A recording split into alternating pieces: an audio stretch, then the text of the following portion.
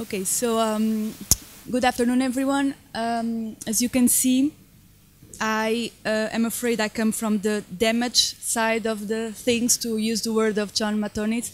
I come from the regulation side. My name is Rita, and I come from the European Banking Authority. I thank you very much for inviting me to this conference here. I have prepared a few slides to which I thought I'd develop the various points I would like to make. Given that I am speaking on behalf of the European Banking Authority, it would come not as a surprise for you that I would have a regulatory perspective of virtual currencies, not as sexy as the topics we have been hearing about, I'm afraid, but this is the entity I represent here.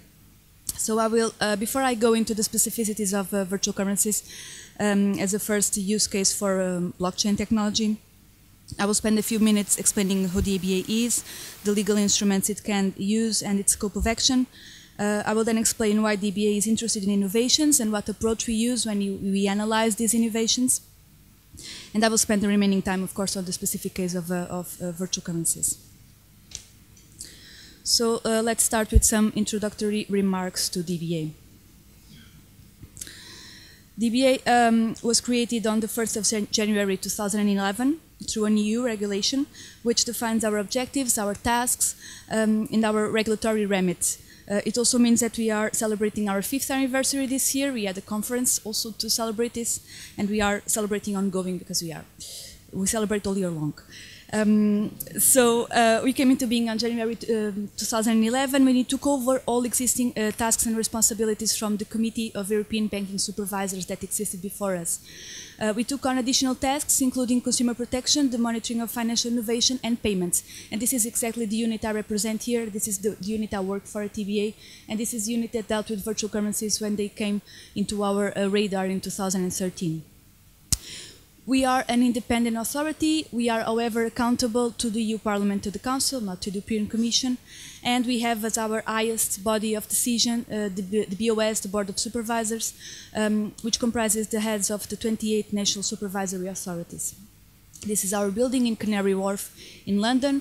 Rest assured, we don't occupy the whole building. We just occupy 1.5 floors. Not that big. So as for the main objective and mandate of the EBA, as I've told you, this is in our founding regulation.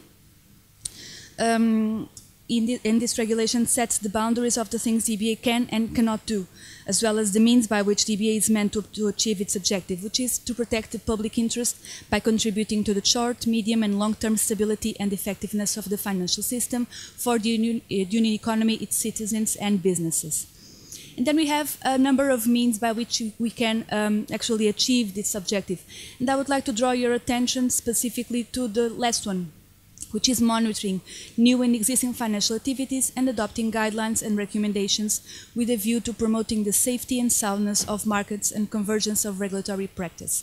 And it was in the fulfillment of this mandate that we analyze virtual currencies, and it is on the fulfillment of this mandate that we analyze other innovations that we come across, such as, for instance, crowdfunding or the innovative ways by which financial institutions are now using consumer data, and we also discussed this here today.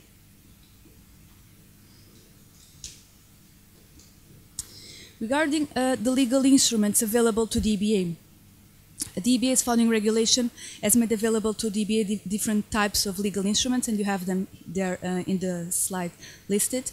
They differ in terms of purpose, legal status, and possible addressees. And I would like to briefly explain just the first four of them, because they are the most important ones. So technical standards would be the legal instruments that are directly applicable union law, which means national competent authorities will have to apply them without doing anything in their own jurisdiction. So we issue these technical standards, and they are directly applicable in the national competent authorities state. DBA can only issue them if they had been explicitly mandated by the European Commission and co-legislators to do so. So we cannot do them on our own initiative. Then we have guidelines. And guidelines are not directly applicable union law as opposed to our technical standards. And once the EBA has issued them, the national authorities will still need to implement them into national law. by any means they find reasonable. Guidelines can be addressed to national authorities or to financial institutions. And the EBA may issue guidelines because it has an explicit mandate in the Level 1 text to do so, or because by its own initiative we decide to do so. National authorities have the option of not complying with the EBA guidelines, even though they are mandatory, but if they don't comply, they have to explain why. So we call this the comply or explain mechanism. Then we have opinions and warnings, and these are the most important instruments for financial innovation. These were the ones that we have used before for virtual currencies and crowdfunding. Opinions are legally non-binding requirements or views of the EBA, which the EBA can address to national authorities or to the co-legislators, that is the European Commission, Parliament and Council. But we cannot address opinions to financial institutions. The EBA may produce them because it has been explicitly mandated to do so in Level 1 regulation or based on its own initiative.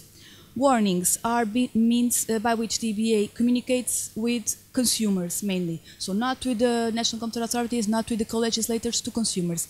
And we tend to use really plain and simple language, and we have issued one on virtual currencies in 2013. As to the EBA's scope of action,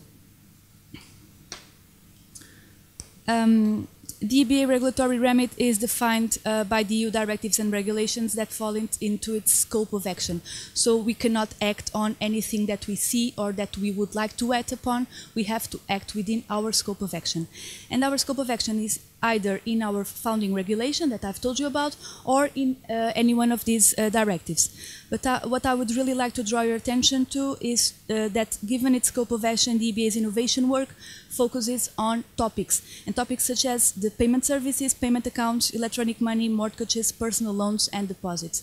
And this is what we usually call banking products, even though we know nowadays banks are not the only actors in the financial world anymore. But these are the products that we care about. This is where we look for innovation. So now to tell you a bit about DBA's work on virtual currencies.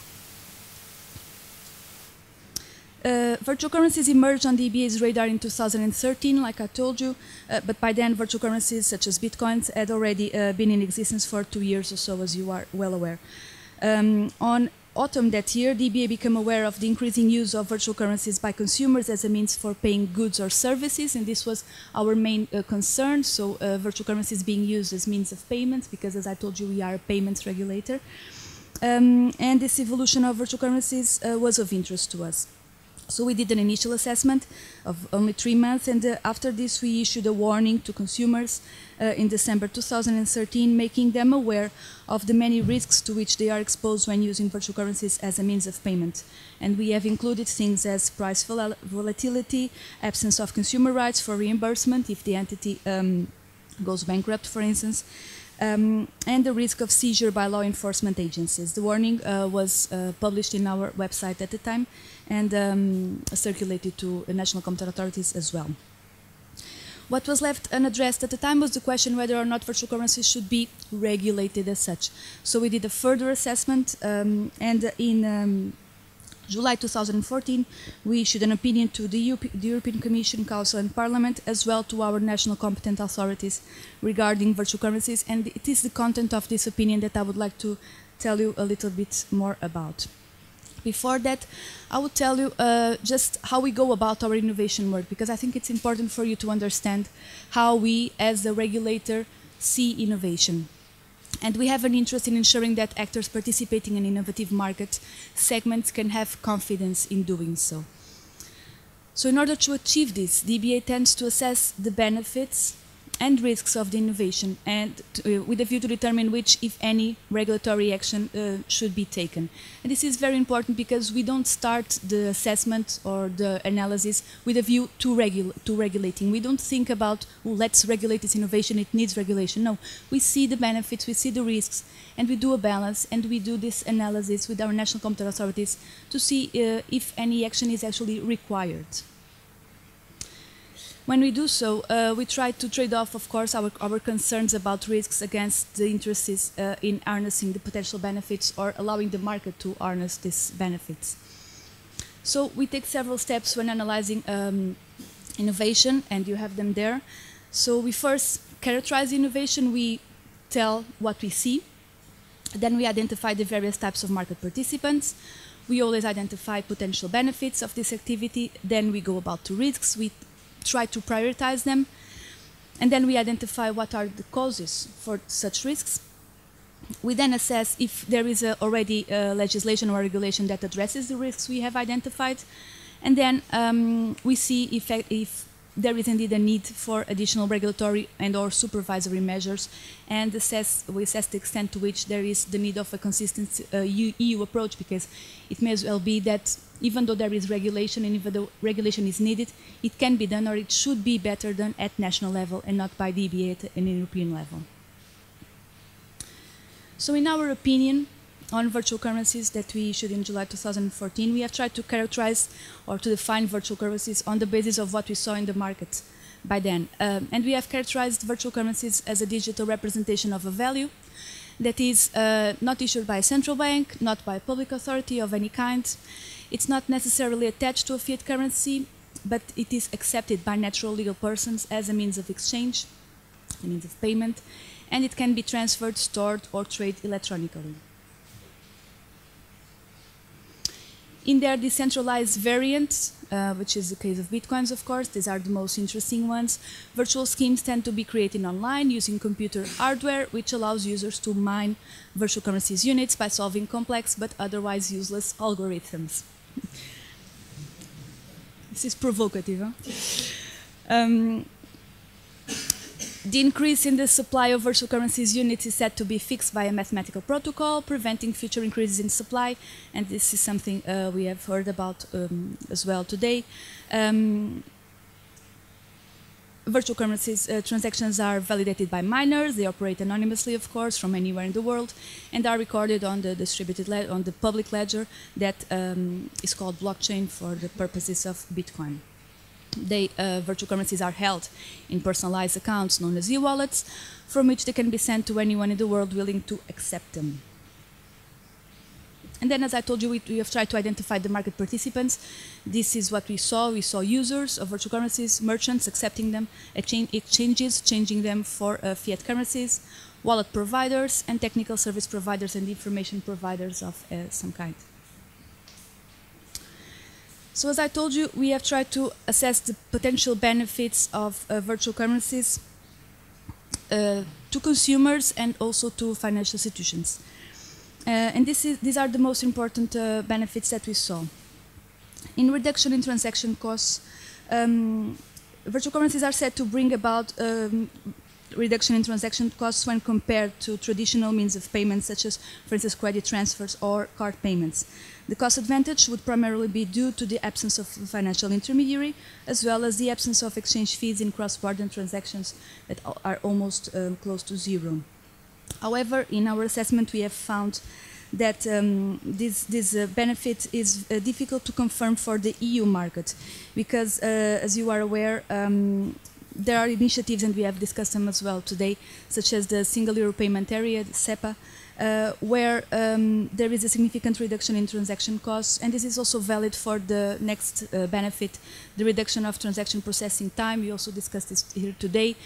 So what we saw as the EBA as an European regulator was that in the European market, some of these benefits might not be so expressive as it could be the case outside Europe, because there are certain projects, harmonizing projects within the European Union that make, for instance, transaction costs and processing time very reduced. What we have seen, though, is a contribution to economic growth, and we can validate this, we can actually acknowledge this benefit, because virtual currency schemes offer various new business opportunities. For example, the activity of mining has spawned development of specialized mining hardware, specialized server farms, commercial mining services. So there is a lot of offer of services and products attached to virtual currencies, and we see this contribution to the economic growth. Financial inclusion, one more time, is a a valid benefit that is very much talked about when we talk about virtual currencies. But in Europe, we don't see it as very relevant because, as you know, in Europe, the numbers for financial inclusion are not as low as they are in other parts of the world. We then saw, as well as a potential benefit, the security of personal data because, as you know, unlike credit cards or other means of payment, you don't have to provide any type of personal data when you use virtual currencies to do your transactions. So there is the security of personal data, but this alleged benefit comes also at a price because, as I will explain in the next slide, virtual currencies allow individuals, entities, and even jurisdictions to transact money anonymously, and this may give rise to numerous risks related to money laundering, financial crime, and terrorist financing. These are the risks. And, okay, you are not supposed to be able to read this. This is just to show you that we have identified a lot of risks, of course. But what I want to draw your attention to is the colors. So we have tried, as I told you, we have tried to prioritize the risks. And the green indicates risks for which DBA believes that no regulatory mitigation is required. For example, because they can be left to market participants to address. Red indicates risks that definitely require mitigation, such as the risks on the top right of the table, which are those related to financial crime, terrorist financing, and anti-money laundering. And yellow indicates risks that are likely to require mitigation but require further analysis. We have covered also several categories of risks, and there were risks to users, such as security, fraud, lack of protection in case of failure, risks to non-user market participants, such as those to merchants accepting virtual currencies, also risks to financial integrity, such as money laundering, financial crime, and terrorist financing, risks to payment systems and payment service providers, but in fiat currency, because, for example, there could be spillover effects from transactions in virtual currencies to those in fiat currencies, and risks to ourselves as regulatory authorities, because we are on the hook either way. Either we regulate and we don't regulate in the right way, or we don't regulate and it's because we don't regulate that things go wrong. As I also told you about our method, we have tried to identify the causes of the risks. And also, you are not supposed to read all of this. I will not go through them, but I would like to mention the first two of these risk drivers. The first one relates to the fact that a virtual currency scheme can be created by anyone and anonymously so. And the functioning of the scheme can subsequently also be changed, again, anonymously. This is because of the so-called 51% attack. So this is what we call a 51% attack. Is if a pool of miners at some time manages to obtain 51% of the transaction power used to mine virtual currencies, they will have the power to block virtual currencies, to change the protocol, to change the functioning of the scheme, basically. So when the EBA carried out this work, we tried to have a dialogue with the supporters of virtual currencies to understand more about this particular characteristic. And we heard from numerous parties that it was very difficult that such a 51% attack would actually occur. But the fact is that a few days before we issued the opinion, this actually happened. So a pool of miners actually had the power to change the protocol, only they didn't, and they were very clear, and they anonymously declared to the world that they wouldn't change the protocol, but they could if they wanted to.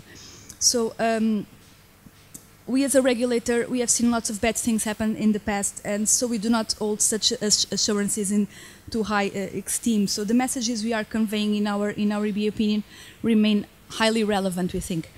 The second causal driver I would like to mention relates to the fact that virtual currency schemes allow peer-to-peer transactions that are anonymous, and this undermines the ability of governments to impose financial sanctions on individuals, organizations, or entire jurisdictions. This is because the sanctions are imposed by disallowing, for instance, financial intermediaries to carry out certain transactions. But in virtual currency transactions, there are no intermediaries, so there is no one to sanction. It's not that the EBA has a view on the desirability of having sanctions, but they are a very useful and a very powerful tool for national competent authorities, and we work with our national competent authorities. So we do have to recognize that the link between virtual currencies and sanctions is a very first order question that needs to be addressed before the EBA starts to think about regulating virtual currencies.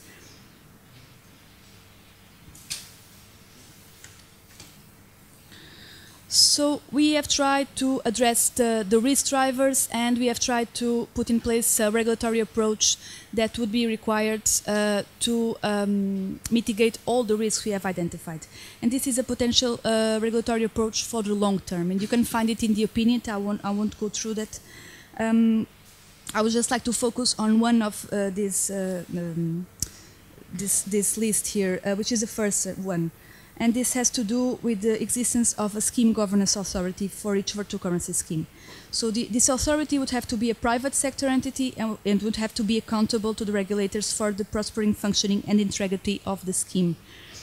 Because for a payments regulator as EBA is, it is not simply conceivable to accept the scenario that the governance can be changed in the meantime, that 51% attack can occur and a number of people can change the rules while the process is ongoing. So we have to make sure that there is a scheme authority, an independent one, a private one, that would ensure that the rules are there, they are to be abide by, and they need to be there.